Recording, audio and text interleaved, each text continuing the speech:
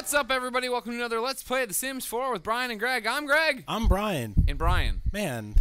I like to start us every time we do a new run. We're in our final 5 episodes here. Yep. And what's happened here is we don't have a house. We're in a bad place. We own this lot of land, but we don't own the house. So I just wanted to see what would happen to us if we dropped each other, if we just started here. Greg, I think about us kind of like You got to pee real bad? We're kind of like the Three Stooges or Ren and Stimpy, where every time you watch the show, they have different jobs. Sure. They're in a different apartment. Yeah. There's no continuity. It's not like Friends or Married with Children where they're like, oh, they're in the same place for 9 years. Yeah. Like one day you tune in, you know, we got girlfriends and jobs and a nice house. Next day we are just sleeping on park benches. I just peed myself. You peed the park.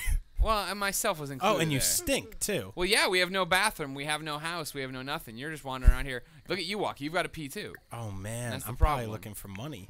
You're getting close to having to go to the bathroom and making a fool of yourself here. Wow, we hit rock bottom. I got stinky feet. It's just how they express stinkiness in bed. general.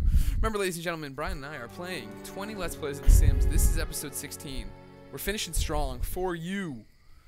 But right now, we're down on our luck. So I just want to see how long it'll take everybody to go crazy. Yeah.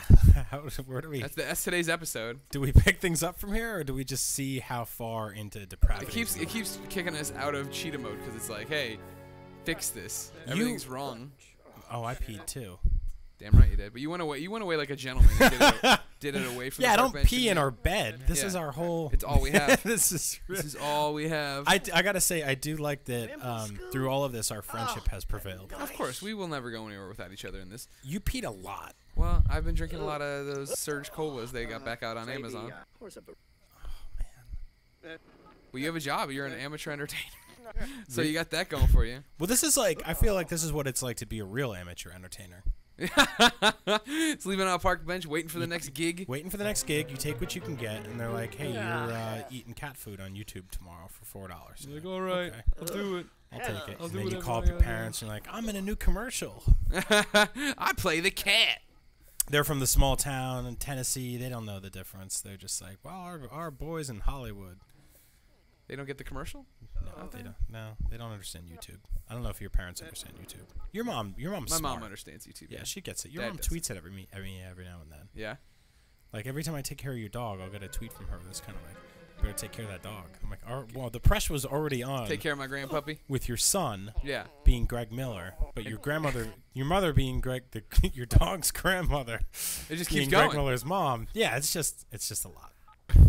So, Brian. Hey. How was Japan? It was good. Spoken to you. You went to Japan for TGS. You're Yeah, back now. You're exhausted. I was there for 10 days. That's a very fun, crazy show. You've been to Japan before, right? I have been. I love Japan. Japan. Did you go for fun or did you go for TGS? I've done both. I went to done TGS, and then last November I went for a week just to hang out. So TGS is interesting because you don't speak Japanese. No. And you're taking demos in Japanese. Right. And the attendants who work there are Japanese. And they hand you pieces of paper that say how to play the game in Japanese. Yeah. And if you don't know how to figure out those things without learning any Japanese, it's a very cumbersome, interesting experience. Yeah, TGS is a weird one of trying to piece it together. Your game, the game has to speak for itself. If it's anything complicated, good luck. It ain't gonna happen. You know what I mean? So many times I took demos on PSP games where I'd sit there and there's an attendant next to me trying to gesture and explain and I have no idea what you're saying or how to play this game. Because it's like, I think like most people get, you know, our audience is smart. They love video games, and I'm sure a great deal of our audience. What is that you need? Pepto-Bismol? It looks like I need Pepto-Bismol. A great deal of our audience actually probably has before or wants to import games. Right. And I think most games are pretty import friendly. Like if you imported, you know, Super Mario Brothers or Mega Man, it would make a lot of sense. But Final Fantasy, a lot of text. A lot of menus there. Yeah. And not all the menus have like pictures next to them, so you know what's going on. So, and when you're playing a demo, you know very well. A lot of demos are very just small, bite-sized versions of games. And I think we should go fishing. I was gonna say, I was wondering if I can take a bath in the water. Do you want to go swimming in that pond and clean yourself up and then ruin the pond for the whole town? Exactly. Totally pollute the water supply with your poop pants. Hey, you're going to work, so that's good. That's fine. I'm glad one of us is holding down. Oh, that's weird. I can't cut through the patch. I stick to the sidewalks. Except for right there. Well, except for right there. Yeah, you follow the rules, except for when you pee on public places. When you gotta go, you gotta go. Like everybody knows that there are certain situations where the rules no longer apply. But yeah, I feel like a lot of people say Japan is weird and crazy, and it is. But our American game conventions are just as bizarre as the Japanese ones. I mean, the food is just as gross. The attendees are wearing nothing. There's booth babes. There's weird, like, I mean, so at TGS there was a booth where women dressed as men will lay in a bed next to you and take a picture with you. I heard about this. They were jumping on people. Is that right? Like they. And I'm like, that's odd. But PAX had in Seattle had a thing where, well, first of all, where did you just steal some random burgers? It just said, you want to make some burgers, and I was like, sure, $40. I'm like, yeah, I'm hungry, obviously. Yeah, I'm living out here on the land like the. Wait, we have 16,000 sim dollars, and we're sleeping on a bench. Well, yeah, we wanted to see what it was gonna be like. How the other half lives. It's like in all. I'm sure you remember this. In Chicago, there was a newscaster named Walter Jacobson. Yeah. And every so often, he'd go out there and act like a homeless person for a week and then come back and report on it. Why every so often? Because, see if it's changed, I guess. I don't know. It feels like something you do once. Well, you got to keep up to date if you're Walter Jacobson. If you're a true journalist. So, like what? Like a week, a year? It wasn't. It was more like, I think maybe every decade or something he would do it. Oh, okay. He did it a lot. You know what I mean? I remember it was a big deal when he did it. When he moved to Fox 32, Fox Chicago. It was a big deal when he redid it. Where are you going, Greg? You got nowhere to go. I was going to say that's I went to work. The least realistic thing I've ever seen you do is walk away from a giant plate of burgers. Yeah. I love burgers. Just leave it there. Burgers are great. I could go for a burger right now. Burgers are weird in Japan. They put weird things on them. I saw that video on IGN. Yep. How bad was that black burger? It was interesting. It's more like, as I mentioned in the video, if you go to IGN.com, we ate a black cheeseburger in Japan from Burger King called the Kuro Diamond.